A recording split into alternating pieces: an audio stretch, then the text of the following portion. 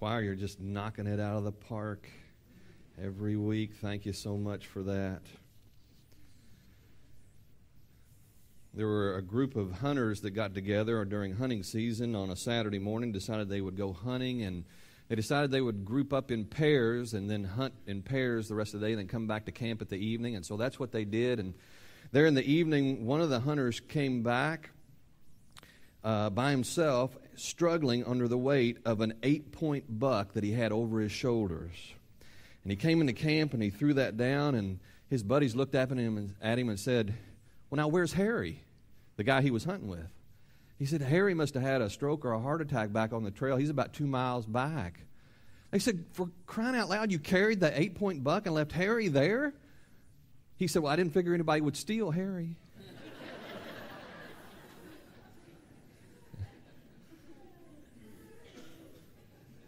Poor Harry.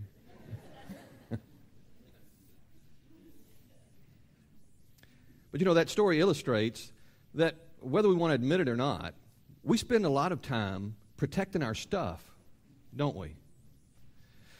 We're in the midst of a series of sermons based on the 10 Commandments. That series is called Words from the Fire. That's the title of a book that Dr. Albert Mulder wrote, and I'm depending upon him throughout this series.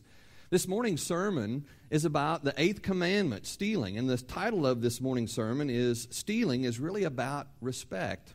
And it's found in Exodus, the 20th chapter, verse 15. If you have your Bibles, I know it's just one verse, and it's a very short verse, but I want you to open your Bibles to Exodus 20:15 because we're going to go another place as well here. So open your Bibles there to Exodus 20:15. You know, I think it's an understatement for us to say this morning that stealing is prevalent in our society. Amen or oh me? It's there. And, you know, folks, as we said just a moment ago, that story illustrates that we just have to do some things to protect what we currently have. Let me just give you some examples. And just to kind of bring this home, I'm going to ask that you actually raise your hands here now. How many of you have ever had anything stolen from you personally? Just raise your hand. Look at that, folks. It's all across. Now, let's add a wrinkle to that. How many of you have ever left your wallet or your purse somewhere, or something valuable out in public, and you've walked away, and maybe 10 minutes later, 20 minutes later, or whatever, you realize, oh my goodness, I left that at the restaurant, or I left that at the mall. And you rush back there to where you know you left it, and here's the wrinkle, and you're shocked that it's still there.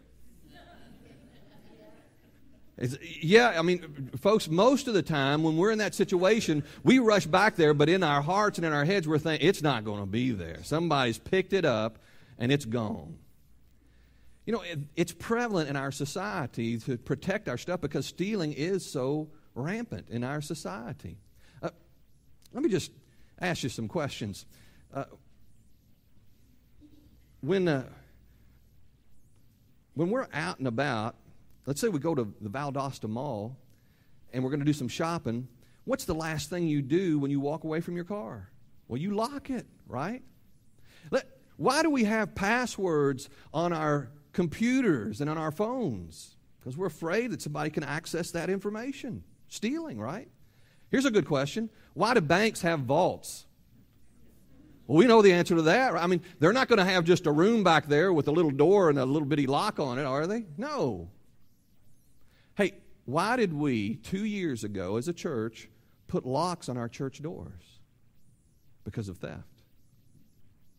I mean, we had people who came in here and stole the TV, tried to steal. Did they try to steal that one? No, they tried to steal that one. They stole the one over there in the nursery. Now, the 8th commandment, in the midst of all of this, the 8th commandment sends out a strong and simple message. Do not steal. If you've got your Bibles open, Exodus, the 20th chapter, verse 15, it says, do not steal. And that's straightforward. That's simple. I mean, there's not much we're going to do with that from an interpretive standpoint. And you know, if there's anything, if we could just communicate that one thing to our world would be in a much better place. Just don't steal. Just don't take other people's stuff. But you know, behind that is something that we need to discover. We've seen throughout this study of the 10 Commandments that there's more to it perhaps than just what meets the eye, what's on the surface. And there's a principle behind this eighth commandment that we want to make sure that you understand here tomorrow. As a matter of fact, it's so important, we're going to put it up here on the screen. What's the principle behind the eighth commandment? The principle behind the eighth commandment is this: respect. It's really about respect. Stealing is really about respect. Now, this morning, as we've already seen here, this eighth commandment, it's in a negative form, do not steal. But we want to encourage activity here this morning, and so we're going to put it in a positive note, okay? We're going to put it in a positive form. This morning, I would much prefer to say something to the effect of, folks, let's make the right choices in life. Let's choose to not steal, all right, and see where that gets us. So let's do that here this morning. I want to use this opportunity here this morning to encourage us, based upon God's Word, to make good choices when it comes to other people's property here today. We're going to do it this fashion. We're just going to kind of fill in some blanks here, and the statement we're going to use is this: when we choose to not steal, we are choosing to, and here's the first thing we're going to put in place there, we are choosing to respect others. That's when we make the choice to not steal, we're also choosing to respect other people. Let's put this in the right context, all right? Here we have in the Ten Commandments, God saying to this Hebrew people that He brought out of slavery, that He brought out of Egypt. He brought them to this mountain on the way to a promised land where He was going to establish them as a new community in a new land. He says to them, you have already seen what I've done for you. I've set you free from slavery and from Egypt. I've proved my commitment to you. And so now I want you to be my covenant people. I will be your covenant God. But let's make sure that our understanding is correct. And God gave this covenant, these 10 commandments, saying by obeying these 10 commandments, that's putting you in the position to be my covenant people. And right there in the midst of these 10 commandments, God says, and by the way, do not steal. Now, let's make sure we've got it in the perspective that we need it in. What's God doing with these people? He was getting ready to take them to the promised land. He was saying, you're going to become a great nation. For you as a nation to flourish and to survive in this new surrounding, for society to have integrity, He says you must as a people recognize that as a nation you must not steal from one another.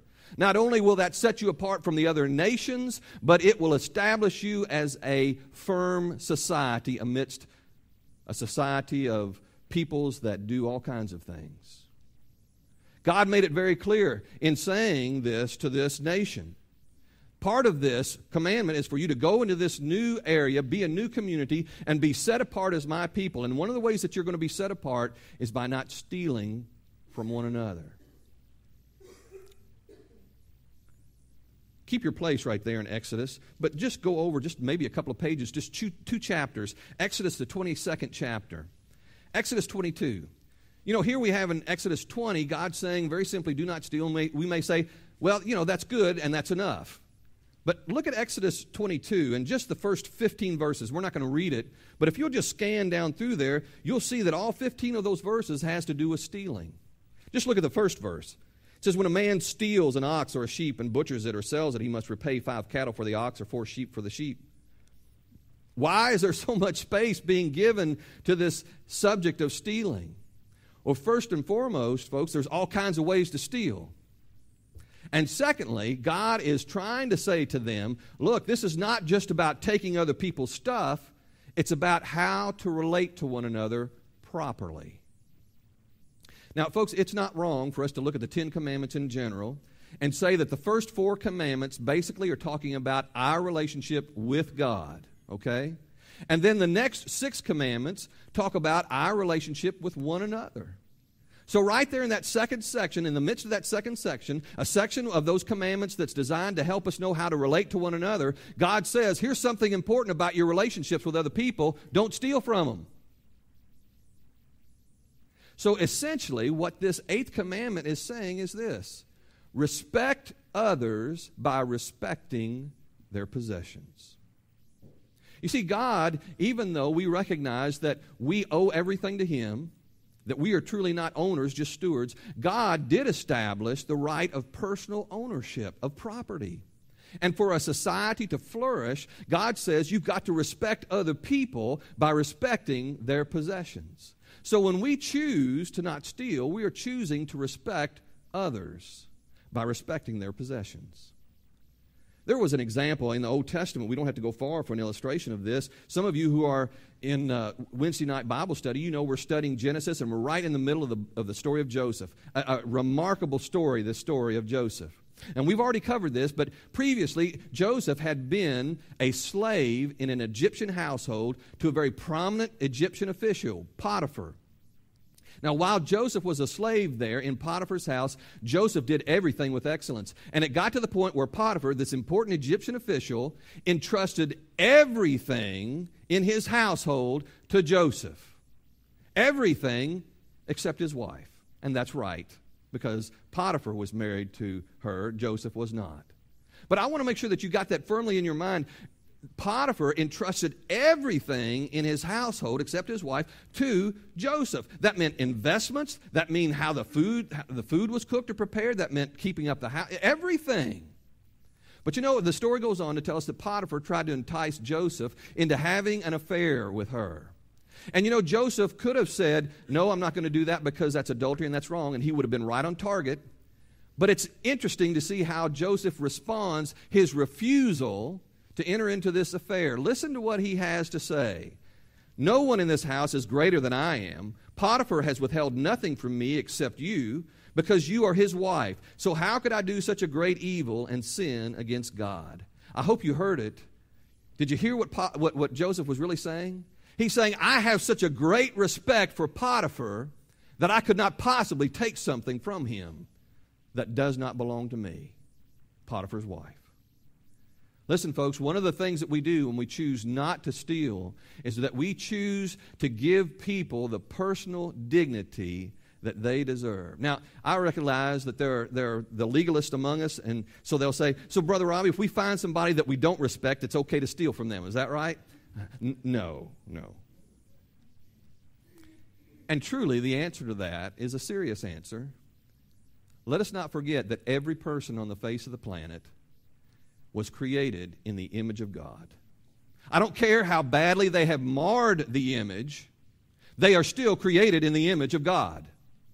There still is a level of personal dignity that is afforded to them and is their right simply because they are created in the image of God. So, folks, the answer to that question is this. Really, there should never be anyone that we encounter that we do not respect on some level. At the very basis of all levels, we can respect other people because they're made in the image of God. When we choose to not steal, we are choosing to respect others. Well, let's take that a step further. When we choose not to steal, we choose to respect ourselves. Hey, let's make sure that we understand something here. And before we go any further, we're talking about respecting others, ourselves, we're talking about respecting ourselves. That's the next step. We're not talking about an ego. We're not talking about having an overinflated personal opinion of yourself. But we are saying that we should have a certain level of respect for ourselves, that we desire to be the people that God wants us to be. Now, this commandment that God has given us, do not steal, and any of the other commandments that we're talking about, or even any other command that we find in the Bible from God. Folks, let's make sure we understand. When God gives us those commands, it's not because He just likes to boss people around, okay? He's just not bossy. He's giving us those commands because they are in our best interest. We've got to find space in our theology to make sure that we trust God to say these things to us because of His love for us, and He knows that they are in our best interest. Let's just make it clear. Every known civilization that's ever been on the face of the planet from the beginning of time has had some kind of law, some kind of restriction when it comes to stealing. And the same is true here in our nation, the United States of America. You may not remember this date in history, but on June 29th, 2009, a fellow by the name of Bernie Madoff was sentenced to 150 years in prison. 150 years in prison. What could he have possibly done to have received that severe of a penalty? He stole. Plain and simple, folks. Now, he ran perhaps the biggest Ponzi scheme this nation has ever seen, and the estimates are that he stole from investors close to $18 billion. But, folks, it still just boils down to one thing: taking something that doesn't belong to you. In this nation, it's against the law. Listen, you choose to steal, if that gets revealed in some kind of way, you're going to be in trouble. Now, let's go ahead and deal with how most of the people in our world deal with this commandment and other commands as well. Their approach is, well, if you don't get caught, it's okay, right? It's just all about getting caught. If you don't get caught, then it's okay to steal. Just don't get caught. Just be careful, and you'll be okay. You won't be okay. Folks, when you choose to steal from someone else, you're also stealing from yourself. We've got to come to the realization that no matter how valuable that item is that we have taken from someone, maybe it had sentimental value, emotional value, maybe even monetary value, no matter what it is, no matter how valuable you think it is to yourself, your integrity and the respect that other people will have for you is far more valuable. And it is much harder to replace. When we choose to not steal, we're saying, this is the kind of person that I'm going to be. You see, at the core of this issue of stealing is that very personal question, a question that you need to ask yourself. What kind of person am I going to be? Am I going to be the kind of person that has no respect for others and for myself and just take whatever I want? Or am I going to respect others and respect myself and say, there's a line that I simply will not cross? Because, folks, remember, whatever answer you give to that question, what kind of person I'm going to be, you're going to have to live with that answer. You heard this story before. I think I've even told it to you, but it fits so well, I'm going to tell you again. Just act like you've never heard it. There was a carpenter, a master carpenter, worked for a billionaire. This billionaire built homes, commercial buildings. He always went to this master carpenter. We'll call him John. Those of you who are John, don't take offense. We're going to call him John. This billionaire would go to John and say, John, whenever he had a special project, he would say, John, I want you to be in charge of it. One day he goes to John and he says, John, I want you to build a house, just a regular house, but spare no expense, buy the finest materials, do the very best you can in craftsmanship, and use the very best of all that's out there. Money is not an object. I need you to build this house. John gets started on that, and he begins the building process, and then he says to himself, you know what? I could potentially go get substandard material and pocket the difference. And his greed got a hold of him, and that's what he did. He would turn in reports saying that he bought the finest marble, but instead he bought second-grade marble. And he would turn in reports that he bought the finest lumber, but it was really of a poor quality. After all, in his mind, he said, after I get the paint on there, it's going to look good and nobody will know the difference. He gets the house done. He invites the billionaire to look at the house. He said, I've got the house done. The billionaire looks at it and says, it's wonderful, it's great. And John, here's the keys. I had you build it for yourself.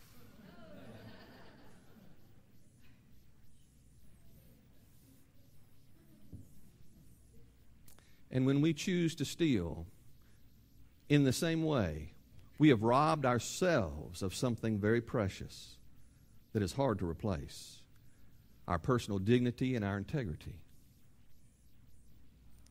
When we choose to steal, we're saying that we have no respect for ourselves. When we choose not to steal, we're saying, I'm going to have a certain level of respect for myself. I'm not going to cross that line. Now, I realize that there may be some of us here this morning who are saying, Brother Robbie, I've done so many bad things in my life that stealing, that's just one more thing in the list, and it's no big deal. And it could be that you're saying that because you really don't have much self-respect for yourself. You've made so many mistakes, you say, what's the sense? I've already contaminated my walk with the Lord. I've already contaminated my life. What's the big deal? Listen, I want to make sure that you know something. And listen, if you don't hear anything this morning, I hope you hear this. When Jesus Christ died on the cross, He shed His perfect, precious blood for you because He said you are worth it. Make sure you've got this in your mind. Jesus said, I would rather die than spend eternity without you. And that's exactly what He did. Jesus went to the cross and shed His blood, paying the price for our sin because He said, I want you personally to spend eternity with me. Now, if Jesus has that kind of love and sense of value for you, you should have a certain level for yourself as well. What kind of person do you want to be? I hope you want to be the kind of person that God will be proud of. And part of that means making sure that we respect other people by respecting their possessions. One final thing we want to say as we pull from this particular commandment. When we choose to not steal, we are choosing to respect God. We're choosing to respect God. Folks, I know that in some of our minds it may seem unthinkable, but not only is it possible to steal from God, it happens on a pretty regular basis. Folks, I'm just the messenger here, so don't start throwing hymnals, okay? But we have to come to grips with the fact that even as God's people, there's the potential for us to steal from God what rightfully belongs to Him. In the book of Malachi, the 3rd chapter, verse 8, God is speaking to the nation of Israel through the prophet Malachi. And God asks this question. He says, will a man rob God? Yet you are robbing me. You ask, how do we rob you? And God responded, by not making the payments of 10% and the contributions. Now God's answer was very specific. To put it in our terms, He said, you're robbing me by not giving what belongs to me, the tithe, offerings. That belongs to God. And when we don't give to God what belongs to Him and we keep it for ourselves, that's stealing. Let's put it in a perspective that's not very comfortable, but it gets to the point. Many of us around the world, perhaps even here today in this room, are driving around in stolen cars. Now, you've not stolen it from an individual, but you've paid for it with money you stole from God, so it might as well just be a stolen car. Some of us around the world are living in stolen houses. Not that we've stolen it from an individual, but we paid for it by money that belongs to God. Now, I know some of us here may be saying, well, you're taking an Old Testament perspective. The New Testament says just decide in your heart what to give, and that'll be just fine. But listen, folks, you take that approach and say that means I can give as little as I possibly can, and you're saying this. You're saying, what's the least I can do and still be a Christian? And that is a poor theology. If we want to truly be the believers that God wants us to be, we should be saying, what is the most I can do for Jesus Christ? Not what's the least. When we say what's the least, that betrays our true motive. And our true motive is to glorify us, not to glorify Him. We also rob God by not giving Him the worship that He deserves. You know, there are people all over the world here this morning in sanctuaries, and they're in the midst of a worship service, but they've got their arms crossed like this so they can look down at their watch. And they are in service. Maybe they've been there for Sunday school. Maybe they haven't. Maybe there's 3 hours of commitment there. Maybe just 2. Maybe just 1. But they're in a worship service, but their minds are a million miles away. They can't wait for the service to get over with so they can go and do the things that they want to do. And listen, I know this is going to shock you, but there are even some church members that if the worship service isn't over at 12 o'clock, if it's 12:01, they're going to have words with the preacher. You better believe it. We're not going to beat the Methodists to the restaurant if you let us out at 12:05. We've got to be out by 12 o'clock.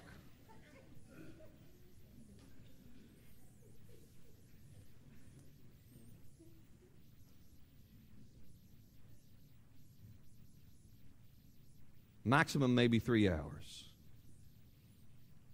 Is that the kind of respect that God deserves? And while we're there, we're thinking about what we're going to do afterwards? Or wishing we were out fishing or hunting or at home? That's the kind of respect that God deserves. God tells us to pray with Him and to Him. And through that prayer time, we learn who He is, and He speaks to us and we speak to Him. But we can't even bring ourselves to say a 10-second prayer before we eat sometimes. And on Wednesday nights, we talk about all the prayer concerns. We'll take 20 minutes talking about the prayer concerns, and we'll spend 2 minutes praying. Something's out of balance.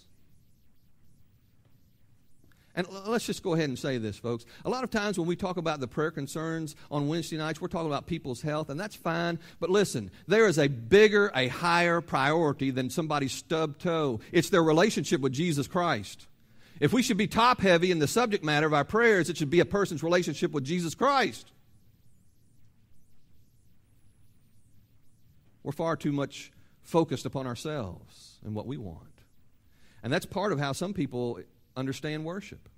They show up for worship on Sunday morning to receive something. Focus on this word, give. That's what we do when we come together to worship. We come together to give.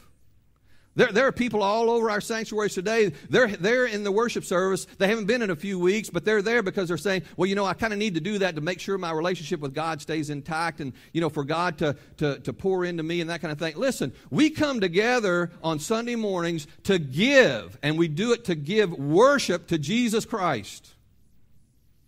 Yes, we can experience good things by hearing from God's Word, and yes, that can encourage us, but make no mistake, if you show up on Sunday mornings expecting that all this is done for you so that we can give something to you, you've got worship totally upside down. We're here to give worship to Jesus Christ, to exalt Him, to lift Him up, to let the world know that there's something more important than Facebook or the internet.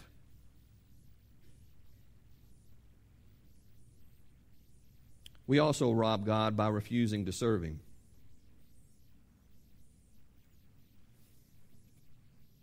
Let's get something established. When a person comes to know Jesus Christ as their Lord and Savior, the Bible says that they receive a spiritual gift. Every person who comes to know Jesus Christ then has received this spiritual gift, and that spiritual gift is given, as the Bible says, to build up the church. It's to serve God by serving the church. That's why every church member has a spiritual gift, because if you're a church member, that means that prior to your church membership, you came to know Jesus Christ as your Lord and Savior. You can't be a church member until you know Jesus Christ. Amen? So if you're a church member, then by default, you have a spiritual gift that God has given you to build up the church, to serve Christ. But you know what is the biggest problem that churches face down through the years and probably to come? Is getting church members to do anything. We think church is to show up and sit and soak.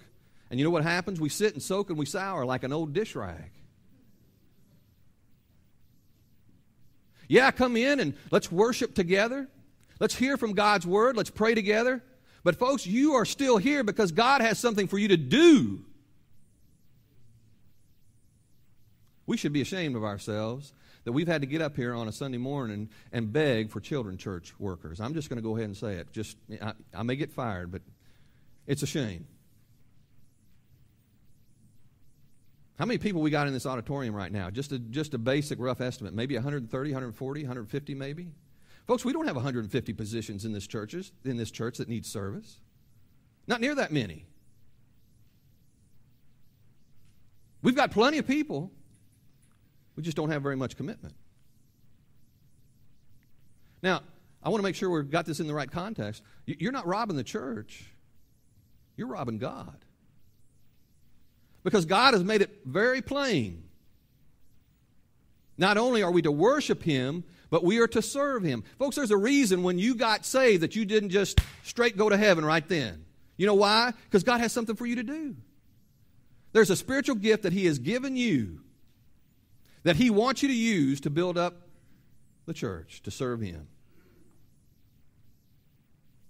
Now, that runs counter to the attitude that many people have about church where, well, I go to church because it makes me feel good, because I like it. Folks, some of the most important worship services I've ever been in have been worship services that made me feel pretty bad, that confronted me with the sin in my life and the responsibility I have as a church member and as a follower of Jesus Christ. Make no mistake, you cannot separate the two. If you're a believer in Jesus Christ, you need to be an active participant in a local body of Christ. This idea that you can be the Lone Ranger and just go off and do your own thing, that's not biblical. Never mind the fact that Jesus Christ died on the cross for our sins. Never mind the fact that He's got a place prepared for us in heaven, while all we're concerned about is making sure that we get to the restaurant on time, or that the church does what we want it to do, or that my needs are met. Folks, we're here because God has commissioned us to meet the needs of others. Doesn't God deserve more respect than what we're giving Him? I think He does. Well, now, folks, if we are guilty of stealing, then that needs to change. How do we change that? Folks, I think there's only one way. You admit to the person that you've stolen from them. You've asked for forgiveness. And if possible, you make retribution. Now, you may need to do that out in the secular world in some kind of way. But I'm convinced that there are enough of us here this morning that need to do that with God, that needs to be a part of our invitation. So I'm going to ask you to stand right now, if you would please. Stand right where you're at. You see, it's very possible that today, based upon what God's Word has said to us, that some of us here have come to the realization, I have stolen from God. I've not given Him the worship that He deserves. I've not said I'm going to be an active member in a church and serve Him in that capacity. I've allowed my finances to be more about me than about Him. And folks, the only way for that to be resolved is for us to go to God and say, God, I confess to you and admit that I've stolen from you. But here's the good news. The Bible says that if we confess our sins, He is faithful and just to forgive us our sins and to cleanse us from all unrighteousness. Now, as we said in a previous sermon, we're not going to, here during the invitation, say, so all of you thieves come forward. Not going to do that. But there's probably not a single person in here this morning that can't find some way in their life where they have withheld something that belongs to God. We're all guilty. Every single one of us. At some point in time in our life, we've made a decision in which we put ourselves first instead of Jesus Christ. All we're saying this morning is this: if you've come to the realization that there's any obstacle between you and God here this morning, we're inviting you to come forward and get that obstacle removed. We're going to sing a hymn of invitation here in just a moment to give you that opportunity to do that. And as we sing that hymn, that's your opportunity to respond, to come forward and say, I want to accept Jesus Christ as my Lord and Savior. Or to say, I'm already a believer, but God has spoken to me this morning about my relationship with Him, and I'm going to be a giver from now on and not a taker. Is God speaking to you and inviting you to make a decision? If He is, you come as we sing. Steve, come and lead us.